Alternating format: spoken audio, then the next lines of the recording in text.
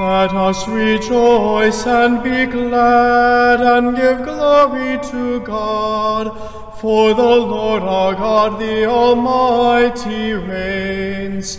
Alleluia.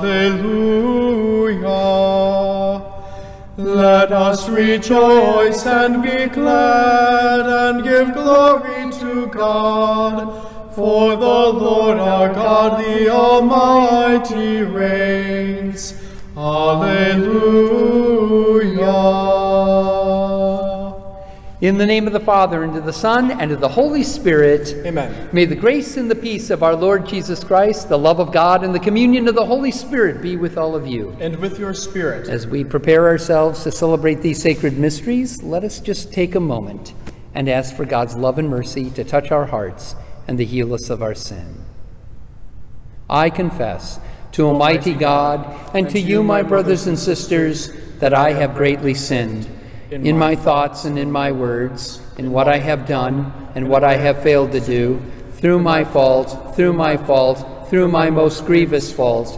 Therefore I ask Blessed Mary, ever Virgin, all the angels and saints, and you, my brothers and sisters, to pray for me to Lord our God. May Almighty God have mercy on us, forgive us our sins, and bring us to life everlasting. Amen. Lord, have mercy. Lord, have mercy. Christ, have mercy. Christ, have mercy. Lord, have mercy. Lord, have mercy. And let us pray.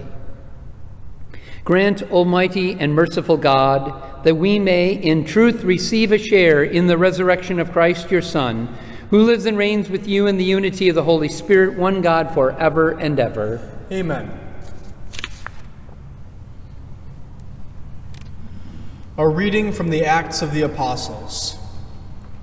The crowd in Philippi joined in the attack on Paul and Silas, and the magistrates had them stripped and ordered them to be beaten with rods. After inflicting many blows on them, they threw them into prison and instructed the jailer to guard them securely. When he received these instructions, he put them in the innermost cell and secured their feet to a stake. About midnight, while Paul and Silas were praying and singing hymns to God as the prisoners listened, there was suddenly such a severe earthquake that the foundation of the jail shook. All the doors flew open, and all the chains of all were pulled loose. When the jailer woke up and saw the prison doors open, he drew his sword and was about to kill himself, thinking that the prisoners had escaped. But Paul shouted out in a loud voice, "Do not harm yourself. We are all here." He asked for a light and rushed in, and trembling with fear, he fell down before Paul and Silas. Then he brought them out and said, "Sirs, what must I do to be saved?" And they said, "Believe in the Lord Jesus, and you and your household will be saved." So they spoke the word of the Lord to him and to every one in his house. He took them in at that hour of the night and bathed their wounds. Then he and all his family were baptized at once. He brought them into his house and provided a meal, and with his household rejoiced at having come to faith in God. The word of the Lord. Thanks be to God.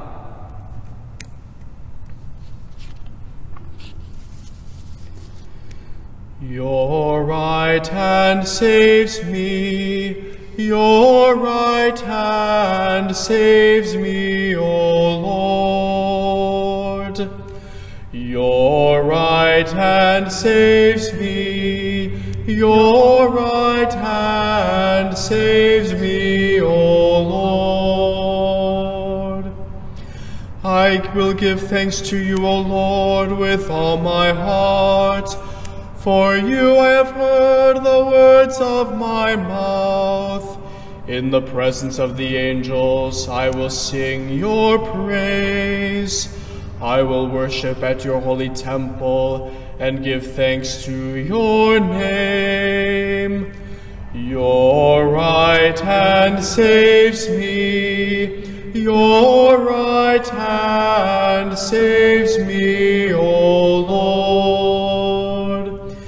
Because of your kindness and your truth, you have made great above all things your name and your promise.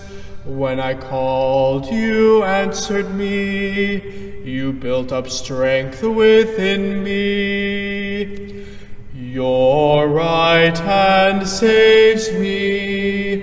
Your right hand saves me, O Lord.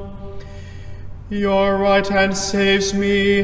The Lord will complete what he has done for me. Your kindness, O Lord, endures forever. Forsake not the work of your hands. Your right hand saves me. Your right hand saves me, O Lord. Alleluia, alleluia, alleluia. Alleluia, alleluia, alleluia. I will send forth to you the Spirit of truth, says the Lord. He will guide you to all truth. Alleluia, alleluia, alleluia. The Lord be with you. And with your spirit. A reading from the Holy Gospel according to John. Glory to you, O Lord. Jesus said to his disciples, "Now I am going to the one who sent me, and not one of you asked me, 'Where are you going?' But because I told you this, grief has filled your hearts. But I tell you the truth, it is better for you that I go. For if I do not go, the Advocate will not come to you. But if I go, I will send him to you. And when he comes, he will convict the world in regards to sin and righteousness and condemnation. Sin, because they do not believe in me. Righteousness, because I am going to the Father, and you will no longer see me. Condemnation, because the ruler of this world has been condemned." The Gospel of the Lord. Praise to you, Lord Jesus Christ. Jesus, again, is nearing the conclusion of that sharing of what is going to happen to him. But he also realizes there is going to be that heartache. All of us who loses a loved one has that heartache. No matter whether we know that this person has been sick for a while, or whether it is a situation in which, wow, you were surprised by the death of someone, there's always a feeling of loss, and that's due to love. We love that individual. We love a lot of wonderful people in our lives, and the last thing we want to do is see them leave the earth. But we also realize as people of faith that when they leave, as John's Gospel had mentioned several weeks ago, I'm going to prepare a place for you. And if I go and prepare a place for you, I'm going to come back. He knew that he needed to go to the Father. He also knew that the Advocate was going to be bestowed upon his disciples. But he also realized there's going to be a sadness of loss, of him personally, presence, physically not being with them. And I think that's true for all of us. We feel that loss. And it takes time. It takes time to move on from a loss. And that's where we have this grieving. So there is going to be grieving. Our hearts will be filled with a sense of grief. But then we come to a realization that life continues, and we continue, and the Advocate is with us, and we move on and doing something new. We meet new individuals, and life continues. But for Jesus, I think it's this realism that he has with his disciples, and that realism is something that he has with us. he understands grief and he understands loss. So when we lose someone really near and dear to us, he understands that loss because he experienced it with his disciples. You see, Jesus, being so connected to us, understands so much. It's that we don't always feel that closeness of Jesus, or we don't always feel connected to Jesus, and that is a difficulty that we go through. Sometimes we feel just so separated. We've lost someone dear to us, and I'm not necessarily connecting, and I don't know what's going to happen with my future, and all of this creates this grief and this difficult time for us. But always be assured, whether it's the loss of a job, whether it's changing of a residence. You know, I look at some of my older members who come to that realization, I can't stay in this house any longer. I've got to move on. That too is a loss. But that moving on brings its own challenges for the individual, but it also brings newness, just like every loss does. So when you get to your new apartment or you get to your new living situation, you can meet new people. You discover that the worries that you had about the roof and about cutting the lawn and shoveling and all the rest, that dissipates. And now there's a sense of freedom and a difference. All of this is part of being human and this notion of grief and loss. So be aware that we actually have different types of losses throughout our lives, but always be assured Jesus is with us, and that advocate helps us face a future with hope.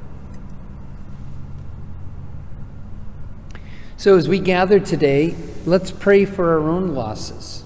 If you have lost a very dear person in your life and that you're feeling that grief, or maybe you have moved, you know, a home that you've been in for 35, maybe 45, 50 years. I know for some of my parishioners, and you know who I'm talking about, they've been in their homes for a long time, and that time to move can be very challenging.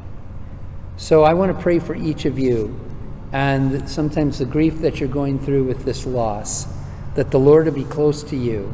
We pray to the Lord. Lord, hear our prayer.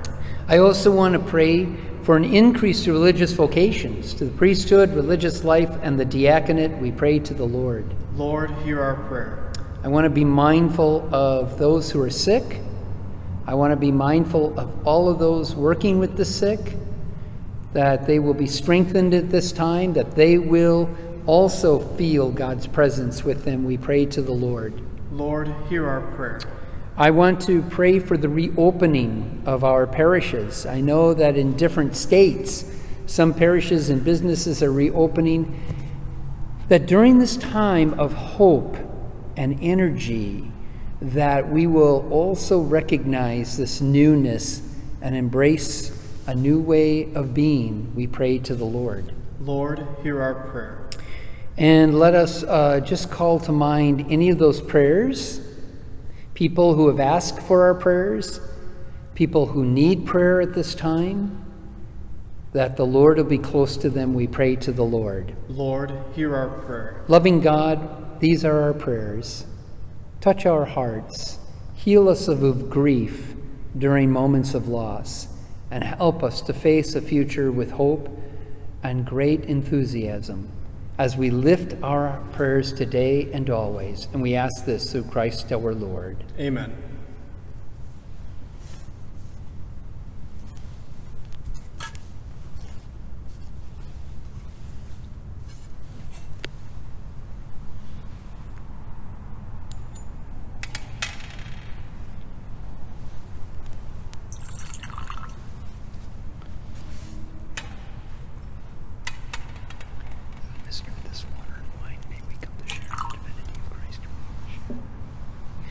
Blessed are you, Lord God of all creation. Through your goodness we have this bread that we offer you, which earth has given and human hands have made. Let it become for us the bread of life. Blessed be God forever.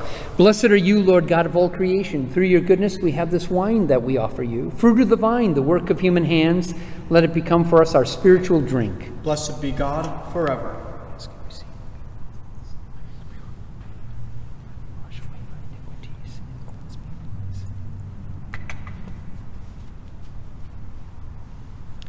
Pray now, my brothers and sisters, that my offering and yours will be acceptable to God the Almighty Father. May the Lord accept this sacrifice at your hands for the praise and glory of God's name, for our good and the good of all his holy church.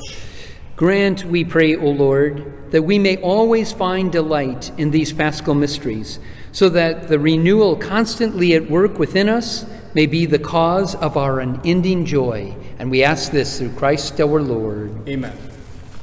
The Lord be with you. And with your spirit. Lift up your hearts. We lift them up to the Lord. Let us give thanks to the Lord our God. It is right and just. It is truly right and just, our duty and our salvation, at all times to acclaim you, O Lord, but in this time above all to laud you yet more gloriously when Christ our Passover has been sacrificed. For with the old order destroyed, a universe cast down is renewed. The integrity of life is restored to us in Christ.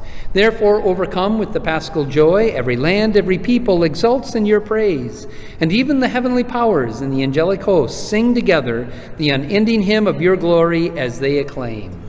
Holy, holy, holy Lord God of hosts, heaven and earth are full of your glory. Hosanna, Hosanna, Hosanna in the highest. Blessed is he who comes in the name of the Lord. Hosanna, Hosanna, Hosanna in the highest. You are indeed holy, and to be glorified, O God, who love the human race and who always walk with us on the journey of life. Blessed indeed is your Son, present here in our midst, when we are gathered by his love, and when, as once for the disciples, so now for us, he opens the Scriptures and breaks the bread. Therefore, Father most merciful, we ask that you send forth your Holy Spirit to sanctify these gifts of bread and wine, so that they may become for us the body and the blood of our Lord Jesus Christ. On the day before he was to suffer, and on the night of the Last Supper, he took bread, and giving his blessing, he broke it, and he gave it to his disciples, and he said, "Take this, all of you, and eat of it, for this is my body, which will be given up for you."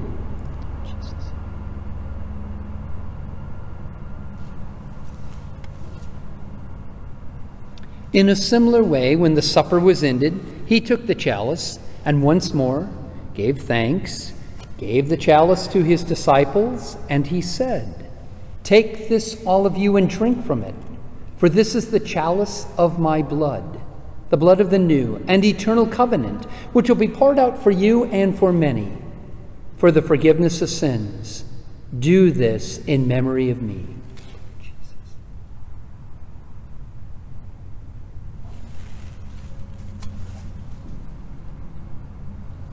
The mystery of faith. Save us, save us, Savior of the world, for by your cross and resurrection you have set us free. Therefore, Holy Father, as we celebrate the memorial of Christ, your Son, our Savior, whom you led through his passion and death on the cross to the glory of the resurrection, and whom you have seated at your right hand, we proclaim the work of your love until he comes again, and we offer you the bread of life and the chalice of blessing. Look with favor on the oblation of your church, in which we show forth the paschal sacrifice of Christ that has been handed on to us, and grant that by the power of the Spirit of your love, we may be counted now and until the day of eternity among the members of your Son, in whose body and blood we have communion. By our partaking in this mystery, Almighty Father, give us life through your Spirit. Grant that we may be conformed to the image of your Son, and confirm us in the bond of communion, with together Francis our Pope, Jerome our Archbishop, with all the bishops, with the priests, the deacons, and with your entire people. Grant that all the faithful of the Church, looking into the signs of the times by the light of faith, may constantly devote themselves to the service of the gospel.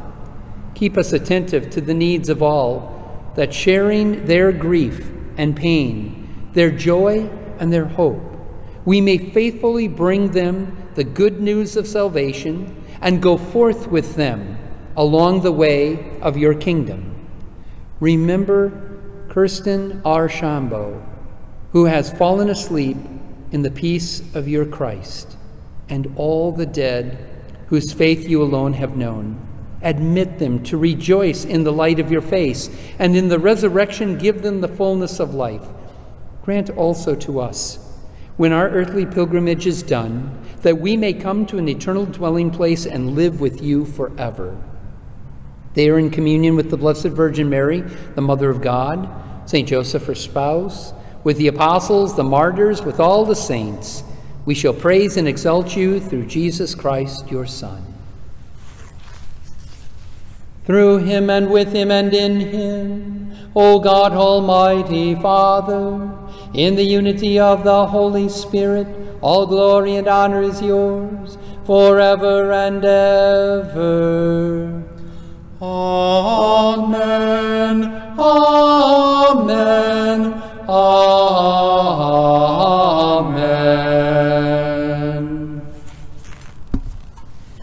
And so we gather our hearts this day as we pray together, Our Father, who art in heaven, hallowed be thy name. Thy kingdom come, thy will be done, on earth as it is in heaven. Give us this day our daily bread, and forgive us our trespasses, as we forgive those who trespass against us.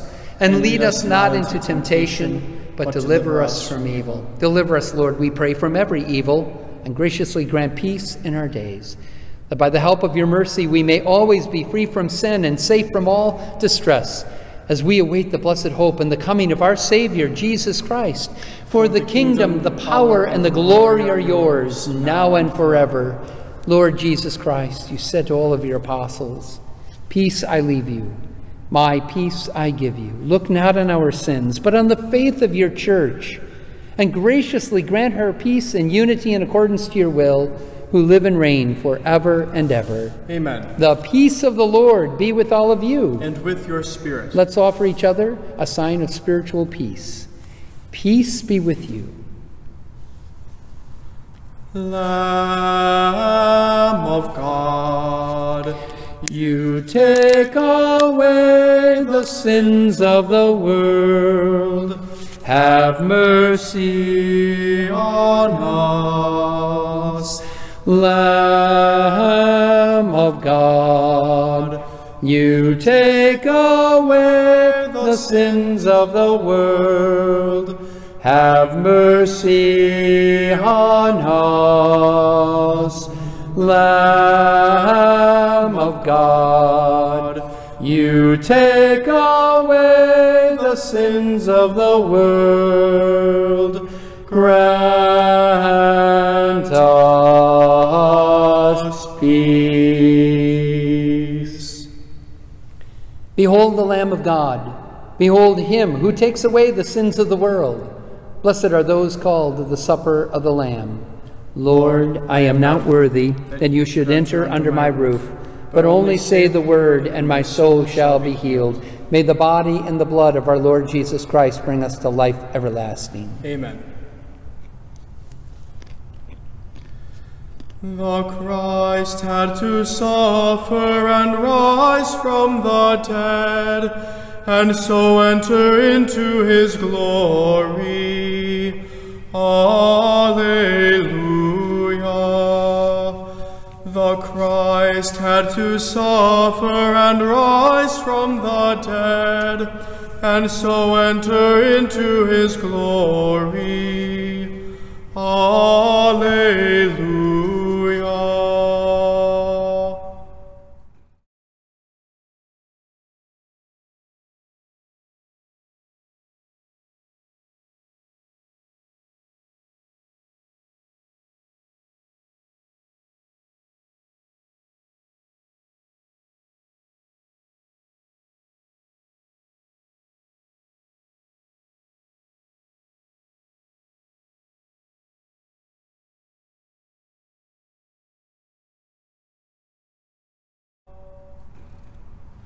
And let us pray.